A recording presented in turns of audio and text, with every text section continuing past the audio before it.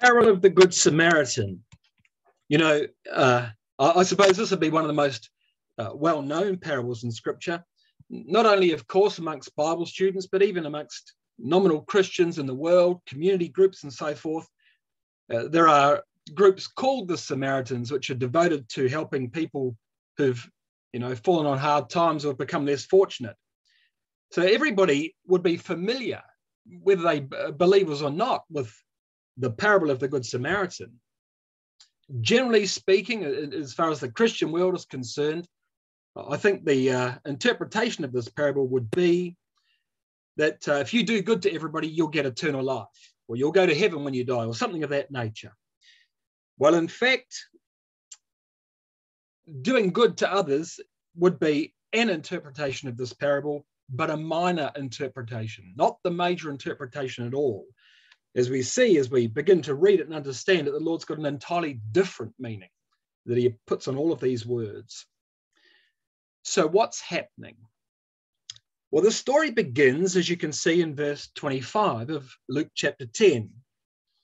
And it says there that, behold, a certain lawyer stood up and tempted the Lord, saying, Master, what shall I do to inherit eternal life?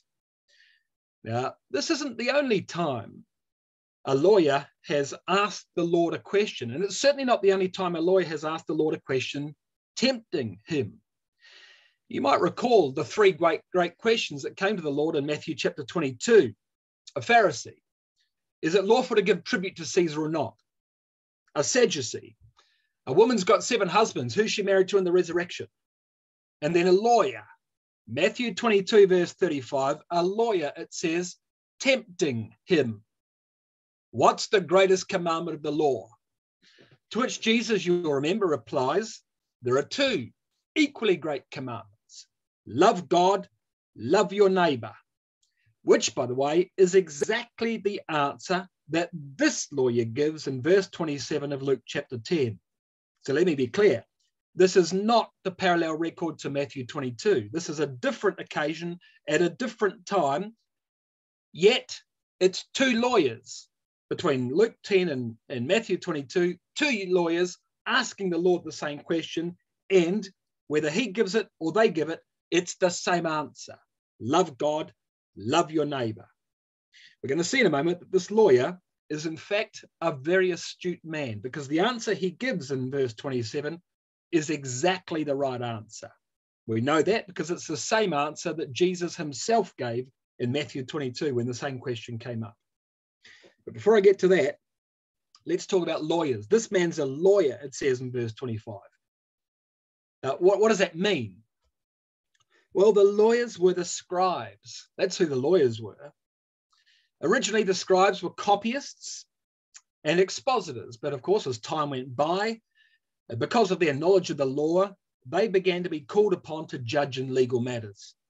And it became their forte. It became their job to quote a tradition or to give an example or to make a deduction for every case that came to the Jewish courts of law. And they were called upon because of their legal experience, because of the time they spent copying and therefore reading the law. Well, of course, when the Lord came on the scene, the scribes had a lot to lose. Because of their expertise, they did most of the speaking in the synagogues. But you recall the remarkable words of Mark 1 and verse 22. When Christ spoke at Capernaum, the people were astonished because he spoke with authority and not as the scribes. He didn't speak like one of the lawyers. And so the difference between the Lord's approach and their approach was very, very clear, at least in Mark 1 and verse 22. But there's something else the scribes would do. If you turn one page back to Luke 9 and verse 22, you read this. Jesus said that the Son of Man must suffer many things and be rejected of the elders and the chief priests and scribes and be slain and raised the 3rd day. So when the Lord himself would be taken before the Sanhedrin in the Jewish law courts at the end, they'd be there. They'd be there. And it would be the lawyers, the interpreters, the judges, whose expertise would be called upon to secure a guilty verdict. So you see, right at the outset when this lawyer confronts the Lord Jesus Christ, the battle lines are drawn. There's nothing benign about this conversation. This is not just a genuine lawyer coming to the Lord with a genuine question. He represented a fraternity which hated everything the Lord Jesus Christ stood for. Everything's at stake, you see, in this conversation. You want to see that? Look at verse 25 again. Behold, a certain lawyer stood up. Stop. Why did he stand up? Why did he need to stand up? Well, I suppose there was a group of people sitting there at Jesus' feet, as was their custom. He was there amongst them, and he's got a question. Well, he didn't have to stand to ask the question, but he chooses to stand. Why does he choose to stand? Well, because, you see, court's in session, isn't it? He's a lawyer. Court's in session. And he's going to take the Lord on. Well, what's the question? Verse 25, Master, what shall I do to inherit eternal life? Now, that's an interesting question because, of course, this man is a Judaizer. What must I do, he says. You see, he believes in a doctrine of salvation by works, that by doing things, he can earn salvation. How can I inherit eternal life? As if by his actions, he can make it a certainty. By his actions, he can put God in his debt and get something. See, his whole life's been devoted to a minute interpretation of the law, so he can no longer see principles behind commandments. He's a very transactional man. Well, Jesus answers him in verse 26. Jesus said to him, what is written in the law? How readest thou? You're a Bible student. What does your Bible study tell you? And back comes the answer in verse 27. He, that is the lawyer, answering said, thou shalt love the Lord thy God with all thy heart, and with all thy soul, and with all thy strength, and with all thy mind, and thy neighbor as thyself. And this is a brilliant answer, because in this answer in verse 27, he's combined together two Old Testament quotations. And if you've got an Oxford Bible, both of them are in your centre margin. He's stitched together Deuteronomy chapter 6, verse 5, love God, and Leviticus 19, verse 18, love your neighbor. They're exactly the same two quotations the Lord Jesus Christ used in Matthew 22 when he was asked the same question. So it's the perfect answer, you see. Now, the first of these two quotations, Deuteronomy 6, verse 5, there was really nothing special about that as far as the lawyers were concerned. Because in Deuteronomy 6, verse 8, the record, speaking of the commandments, the record says that thou shalt bind them as a sign upon thy hand, and they shall be as frontlets between thine eyes. Now, the meaning of that was that the love of God should guide everything we do. It should go before us. But the lawyers were legalists. And so what they did was, when the law said in Deuteronomy 6, verse 8, bind the commandment between your eyes, they wrote the commandment on a piece of paper, they put it in a little matchbox, and they strapped it to their foreheads. They called it a phylactery. So the point is, every lawyer knew Deuteronomy chapter 6. There was nothing special for him to quote that. The brilliance of this lawyer was in linking Deuteronomy chapter 6 to Leviticus chapter 19. Because as I say, when Jesus was asked the same question, he did exactly the same thing in Matthew 22. Jesus then said that the reason he linked those two quotations together in Matthew 22 was because upon those two quotations hang all the law and the prophets. And the astuteness of this lawyer was such that he understood that too. Now, how do all the law and the prophets rest upon those two quotations? Well, you think about it like this. The 10 Commandments. What are the 10 Commandments? Have no other gods before me. Have no idols. Don't take the name of thy God in vain, so don't blaspheme, and keep the Sabbath. 4 commandments speaking to your love of God, followed by honor your father and mother, don't kill, don't commit adultery, don't steal, don't bear false witness, and don't covet. 6 commandments relating to your love for your neighbor. Okay, love God, love your neighbor. Deuteronomy 6, Leviticus 19. Upon those 2 commandments hang all the law and the prophets. And if the 10 commandments are a summary of the law of the prophets, the first 4 are about love God and the last 6 are about love your neighbor. That was the brilliance of the lawyer in stitching those 2 things together. The Apostle Paul makes a similar point in Romans 13, verse 10. Love worketh no ill to his neighbor, therefore love is the fulfilling of the law. So that was it. Love God, love your neighbor. The whole law is based upon those 2 things. So the answer is excellent that this lawyer gives. And Jesus returns the favor in verse 28. Jesus said to him, thou hast answered right. This do, and thou shalt live. And that itself, as your margin will tell you, is a quotation from Leviticus 18 and verse 5. So the Lord matches him quote for quote and says 10 out of 10. Ye shall therefore keep my statutes, says Leviticus 18 and verse 5, which if a man do, he shall live in them. Excellent answer. Excellent answer. But here's the point. The lawyer didn't need to stand up to ask that question.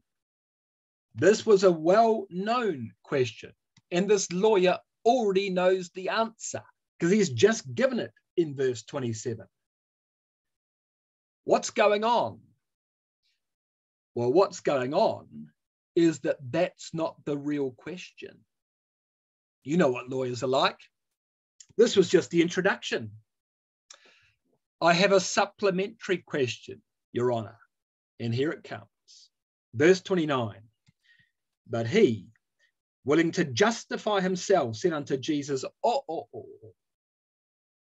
and just who is my neighbour? And there's the question. There's the real question. And Jesus would straighten up and he'd meet this question eye to eye. In fact, you'll notice in verse 27, the lawyer, speaking of the lawyer, it says he answering said, love God, love your neighbour. In verse 30, it says that Jesus answering the lawyer said, a certain man went down from Jerusalem to Jericho. The 2 words answering in verse 27 and verse 30 are different words. In verse 27, when it says that the lawyer answered Jesus, the word simply means to respond.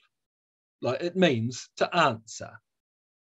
In verse 30, when Jesus answered, the word means to take up a challenge. It doesn't just mean respond. It means to meet a challenge. And the problem here, you see, is that this lawyer thinks he's in court. His problem is that he's now going to argue the toss on the meaning of a word. He wants a precise definition of who his neighbour is, on who he should love, but he's gone to court to argue about the meaning of a word with a man who's the word made flesh. This is not going to end well, as you'll appreciate. Because this lawyer, you see, has a very, very specific definition of who his neighbour is. And therefore, he wants a very restrictive application of love. Now, we know that because Jesus said previously in Matthew 5 and verse 43, you've heard that's been said, thou shalt love thy neighbour and hate thine enemy. Well, here's the problem. Leviticus 19 never said anything about hating your enemy. Leviticus 19 says love your neighbour. It never says hate your enemy. Well, what did Jesus mean there when he says in Matthew 5, you've heard that it's been said, thou shalt love thy neighbour and hate thine enemy. Who said hate your enemy? Well, the answer is the lawyers said that.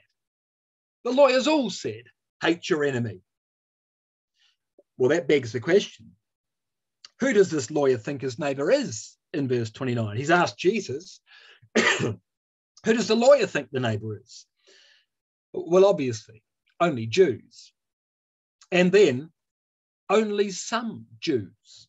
Probably only Jews like him. Maybe Pharisees, maybe Sadducees, but certainly not publicans and sinners. Well, out it comes, and here's the,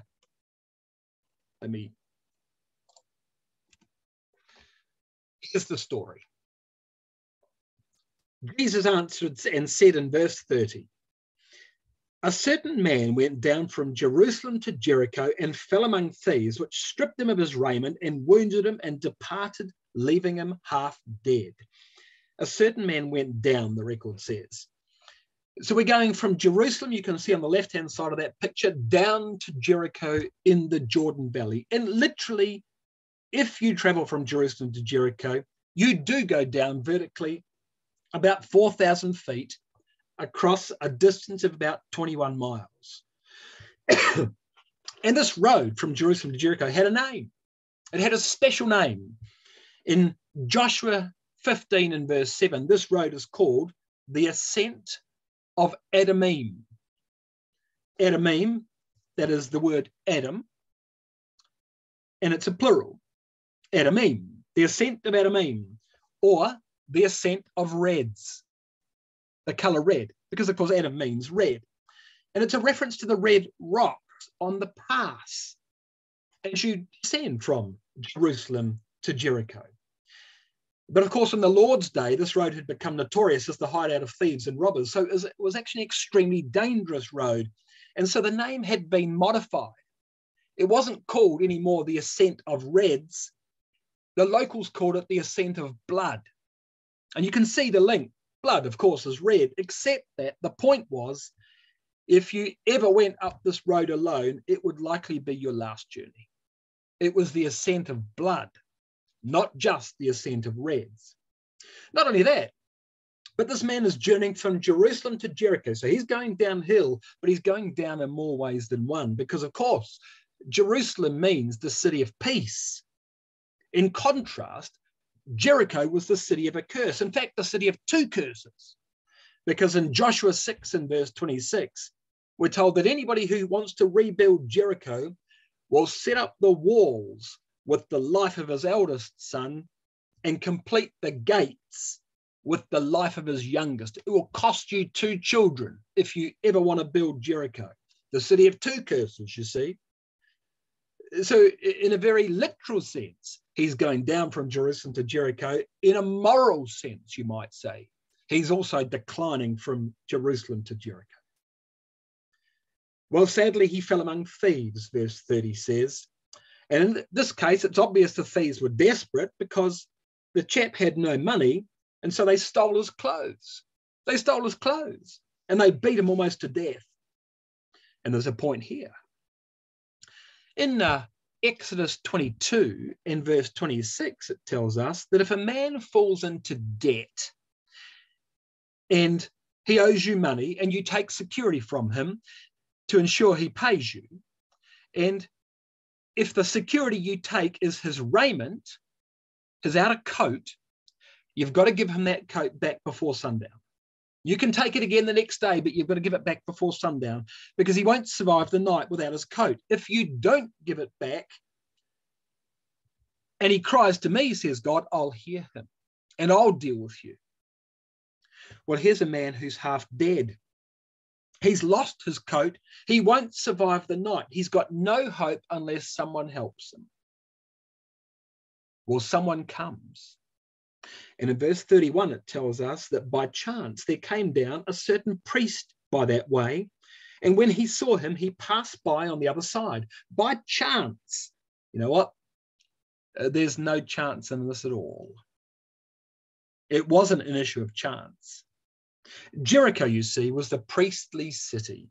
That is to say, the priests lived there.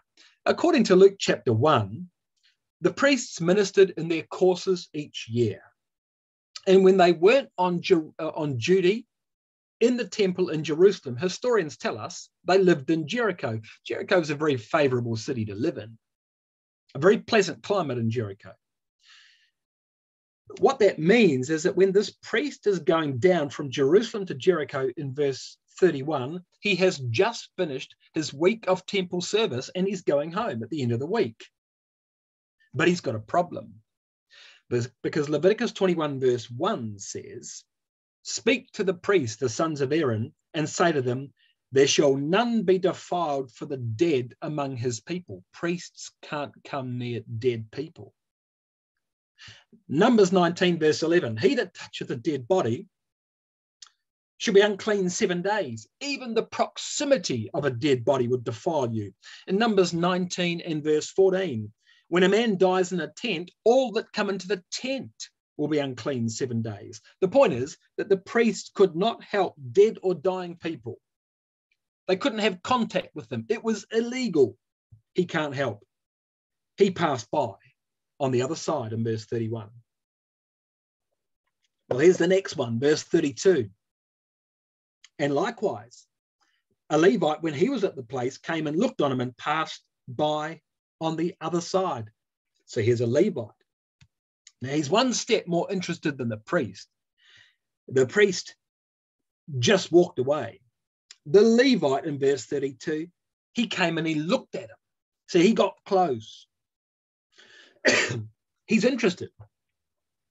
But what's going through his mind? Perhaps he thought of Deuteronomy 22, verse 1. If your brother's ox or ass goes astray and you see it, bring it to your brother. Perhaps I should help. Perhaps he thought of Exodus 23, verse 4. If thine enemy's ox or ass goes astray, bring it to your enemy. What about if it's your brother? Think about the ox or the ass. What about if it's your brother that's fallen in need? You'd save his ox. You'd save your enemy's ox. Would you save your brother? But then, there's going to be these practical considerations. The man needs a doctor. I'm not a doctor. And perhaps this is a trap. I mean, look where we are. We're on the ascent of blood. As soon as I stop, I'll stop my safety. He can't help. He can't help. And so a third person comes.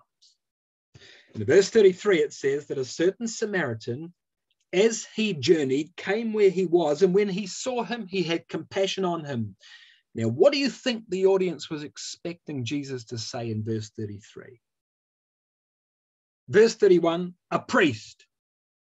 Verse 32, a Levite. And then Jesus says, a third person comes. What do you think the audience was expecting? Well, of course, they were expecting another Jew, weren't they? But a certain Samaritan comes in verse 33.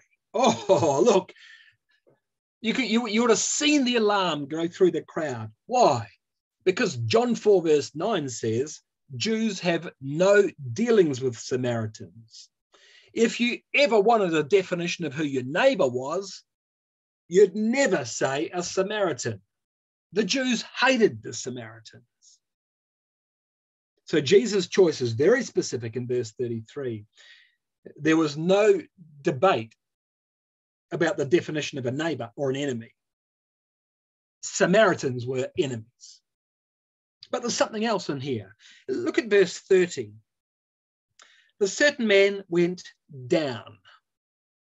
Verse 31. The certain priest came that way. Verse 32. Likewise a Levite. So you see in verse 30, 31, 32, everyone's traveling the same direction. They're all going from Jerusalem down to Jericho. Verse 33, but a certain Samaritan journeyed. There's no direction in that. He's just journeying. And the implication seems to be that this Samaritan's going the other way. He's going from Jericho back up to Jerusalem. Well, what happens? Verse 34. He went to this man. He bound up his wounds. He poured in oil and wine. He set him on his own beast. He brought him to an inn and took care of him. And on the morrow, when he departed, he took out 2 pence. He gave them to the host, that is the innkeeper. He said to him, take care of him, and whatsoever thou spendest more, when I come again, I'll repay thee. So you'd almost think the Samaritan was a doctor, wouldn't you? I mean, he's unduly prepared for the situation that he finds himself in verse 33. He's carrying wine, he's carrying oil, he's able to bind up somebody's wounds. He puts him on an ass, which means the Samaritan had to walk. He takes him to an inn in verse 34. He pays the cost. He clearly stays all the rest of the day. And look at verse 35. On the morrow, he doesn't just stay the rest of the day, he stays all night. helping this man who he happened upon on the road. You've got to say, verse 35, on the morrow, the Samaritan leaves. If there's any more cost, let me know when I return and I'll pay the complete bill then. Well beyond the call of duty, you might say, looking after someone who was frankly just a stranger on the road. Well, before I explain all of that, let me show you something else, because there's something more to this than meets the eye. Do you know this whole story of the Good Samaritan is actually based on an Old Testament event? Come back with me to 2 Chronicles 28. In the Old Testament, 2 Chronicles 28. It's the time of the divided kingdom of Israel and Judah. Israel in the north under the rulership of Pekah, Judah in the south under the rulership of Ahaz. And in 2 Chronicles chapter 28, the northern kingdom of Israel attacked the southern kingdom of Judah. And it tells us in verse 6 that Pekah, the king of the north, Pekah, the son of Remaliah, slew in Judah 120,000 in one day, which were all valiant men, because they'd forsaken Yahweh, God of their fathers. So the northern army of Jews attacks the southern kingdom under Ahaz. You read of Ahaz in verse 1 of this chapter. So Pekah's army attacks Ahaz's army and kills 120,000 people, all valiant men. And not only that, in verse 8 it says, and the children of Israel carried away captive of their brethren 200,000 women, sons, daughters, and they took away much spoil from them and brought the spoil to Samaria. So this is Jew against Jew. There are no Samaritans in this story, but the capital of the northern kingdom of Pekah was the city of Samaria. Well, what happens? They've just killed 120,000. They're taking 200,000 captives from the south up to the north. And on the way, it tells us in verse 19, an old prophet steps out in the road, the prophet Oded. And it says in verse 9 that there was a prophet of Yahweh there whose name was Oded. He went out before the host that came to Samaria and said to them, behold, because Yahweh, God of your fathers, was wroth with Judah, he's delivered them to your hand. You've slain them in rage that reaches up to heaven. You are not taking captives. Well, of course, there was an enormous debate now between the rulers of Samaria and the army of Samaria. You read in verse 12 of the heads of the children of Ephraim. These are the leaders of the northern kingdom. And you read in verse 14 of the armed men. That's the army of the northern kingdom. And the debate here was that the leaders said, we should listen to Oded the prophet. And the army in verse 14 said, no, we shouldn't.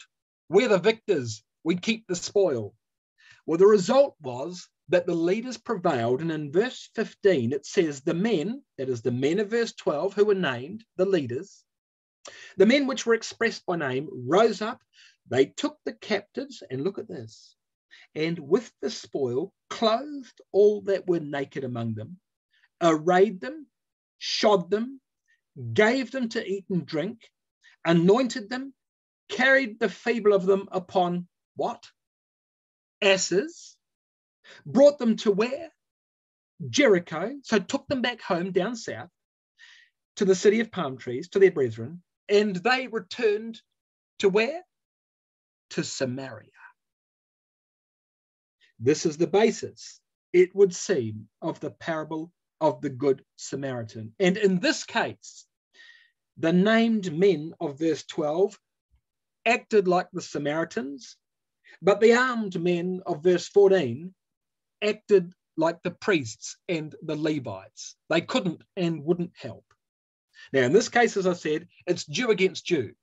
This is before the time when the Samaritans as a caste have been imported into the northern kingdom. But you see the parallels nevertheless with the story Jesus tells in Luke chapter 10. We'll come back with me to Luke 10, because Jesus hasn't finished with this lawyer.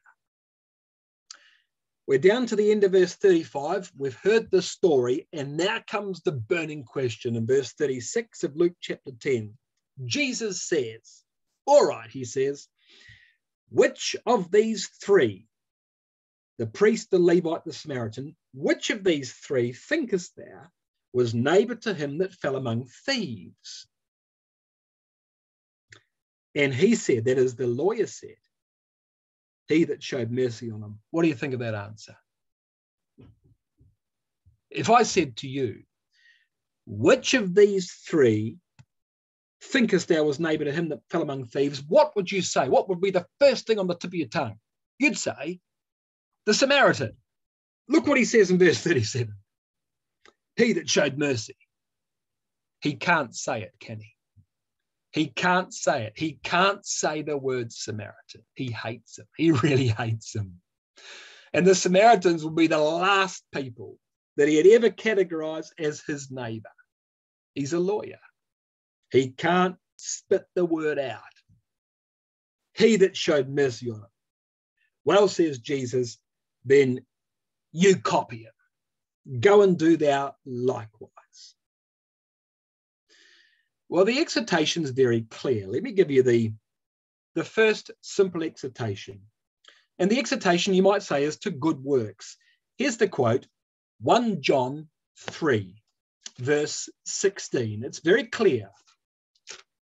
1 John 3, verse 16 says this, hereby perceive we love. Because Christ laid down his life for us, we ought to lay down our lives for the brethren. But whoso hath this world's goods, and seeth his brother have need, and shutteth up his bowels of compassion from him, how dwelleth the love of God in him? My little children, let us not love in word, neither in tongue, but in deed and in truth. And John adds to that, just across the page in 1 John 4, verse 20, if a man says he loves God and hates his brother, he's a liar. How can you love your brother who you can see? Sorry, how can you love who you can see? How can you love God who you can't? Okay, so it's pretty clear. Love has got to be practical. It can't just be big words. And particularly if you have the means to solve a problem, your means are provided to you by God, you should use those means to solve the problem. But you might look at this and say, but be careful. 1 John 3 is talking about loving your brother. The parable of the Good Samaritan is talking about loving your neighbor. It's different. Is it? Is it? How do you know if you love God? And the answer is, you love God if you love the things God loves. Well, Leviticus 19 verse 18 said, love your neighbor. That's what the lawyer quoted. But Leviticus 19, the same chapter, Leviticus 19 and verse 34 says, the stranger that dwelleth among you shall be as one of you. You shall love him as yourself. You love the neighbor and you love the stranger. You see? So it's not good enough just to say, oh, well, who's my brother? If you've got the means, use the means that God's provided. There's another very good quote on this. Proverbs 19 and verse 17. And you read this quote, and well, I'm not going to add anything to this because it speaks for itself and it's eminently powerful by itself. It says this in Proverbs 19 and verse 17.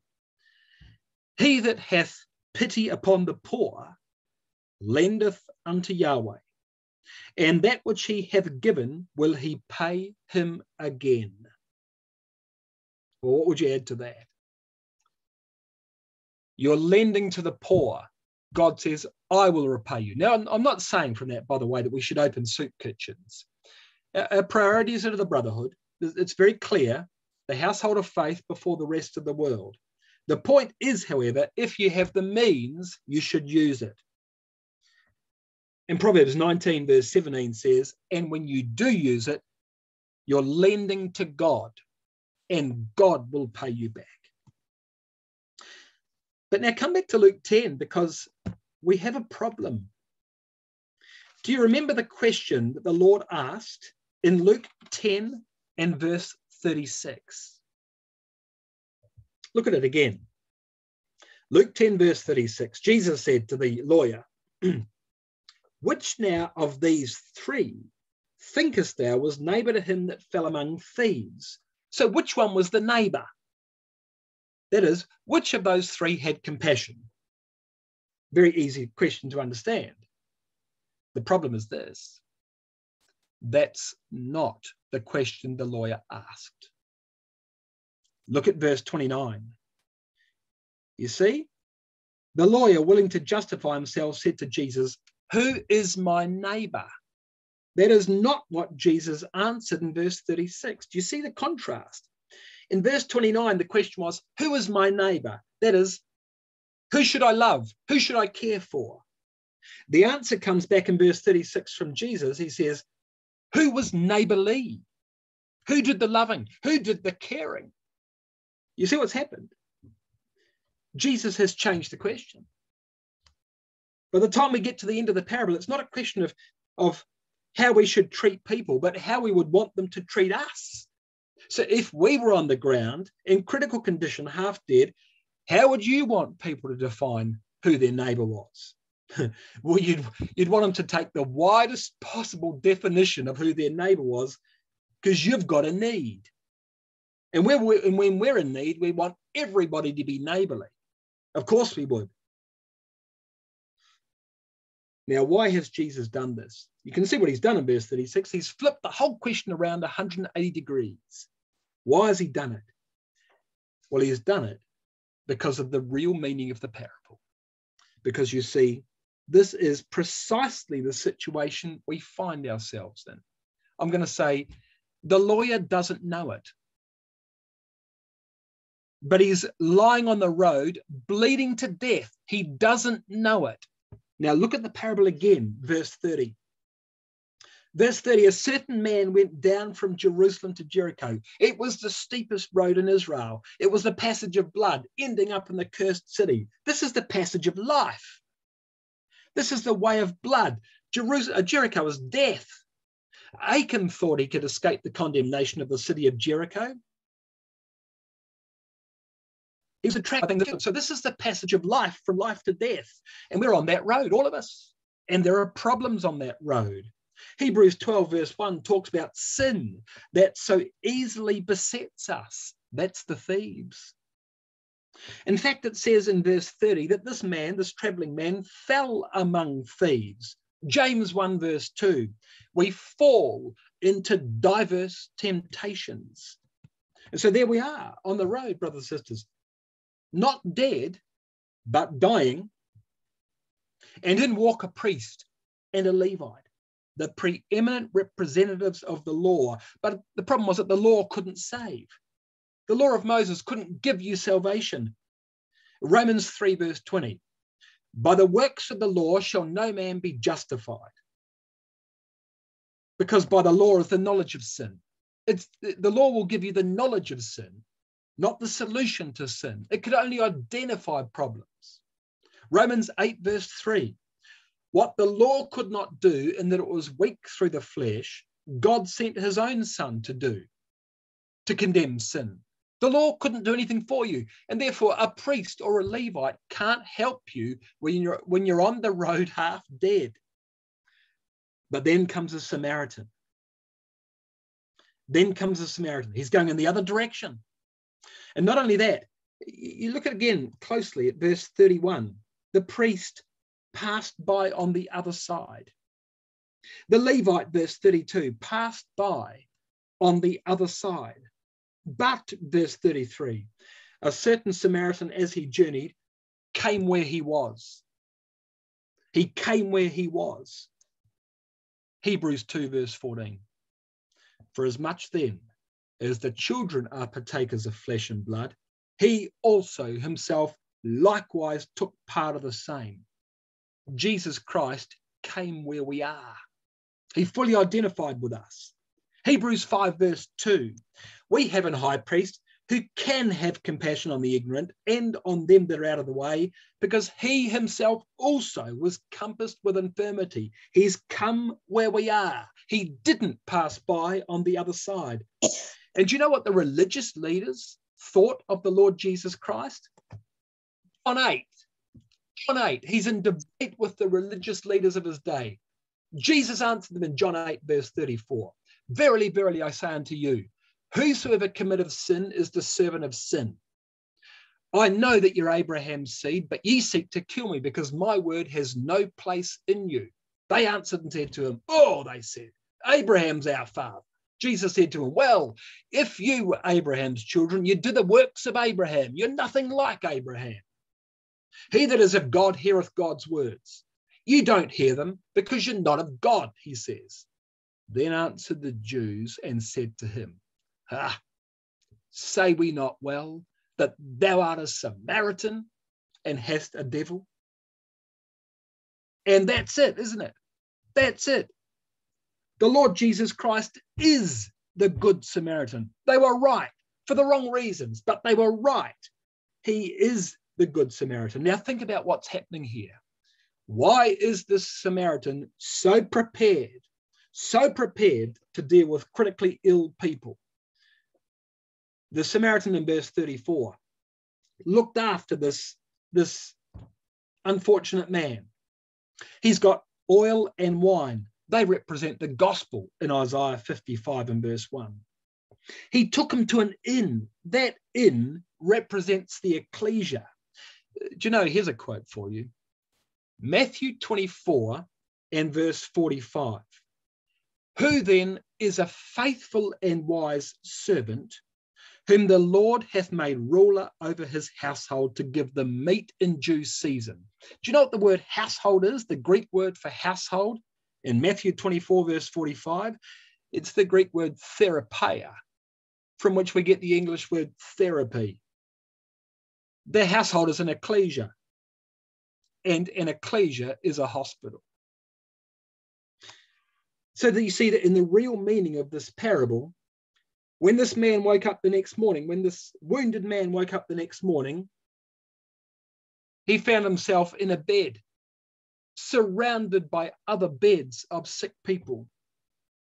All of them rescued on previous journeys to the Samaritan, dragged out of the world, all in critical condition, all brought together into an ecclesia.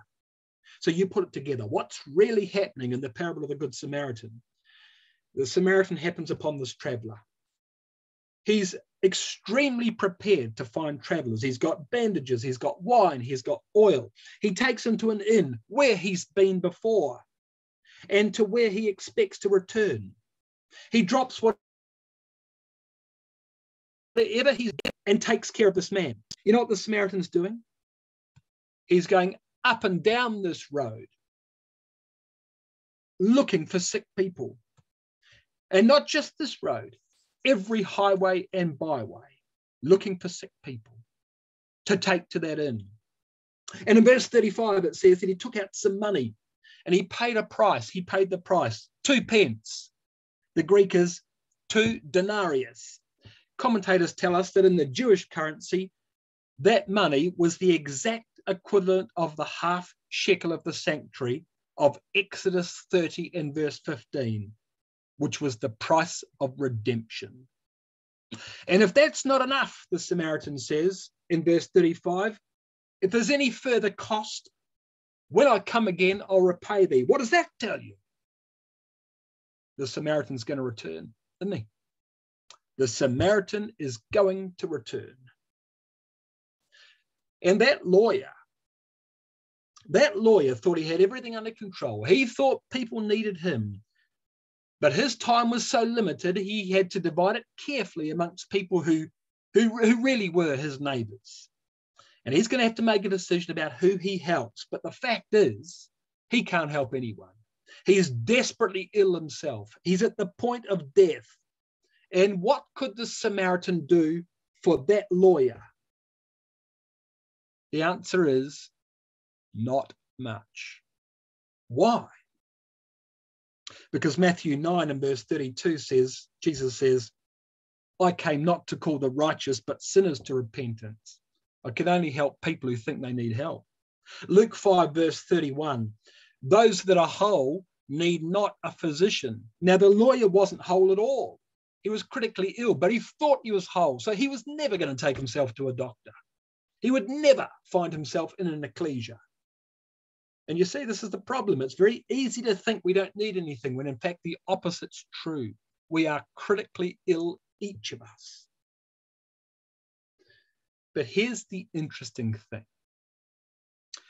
You've just seen this parable interpreted at two levels. At the simple level, as an exhortation to good works. At a more detailed level, as an exhortation to ecclesial life and the need that we have and the Lord Jesus Christ as the Good Samaritan. So let's call the first one the exhortation to service. Do good to those in need, especially if you've got the means to do so. It's very simple to understand. And then the next level, an exhortation about salvation. Christ is the Samaritan who saves us from certain death. That's equally clear. But here's the third one. There was a time when the Lord Jesus Christ himself became a wounded man. He was crucified and fell among two thieves. They stripped him of his raiment, they wounded him, and they left him half dead, and he would not, without divine assistance, would not make it to the end of the day. Well, he didn't, did he? And on the cross, priests and Levites passed by and wagged their heads. The chief priests mocked him. But when he needed it most, there was a Samaritan for him too. Joseph of Arimathea and Nicodemus took him from the cross, bound him with bandages, took him to a tomb, paid the full price and buried him there and planned to return the next opportunity.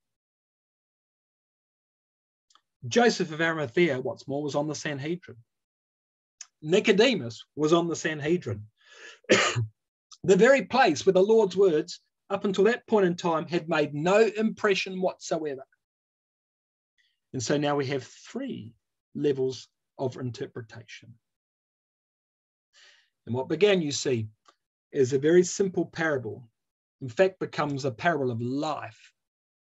And even the Lord Jesus Christ finds his application in this parable. Why?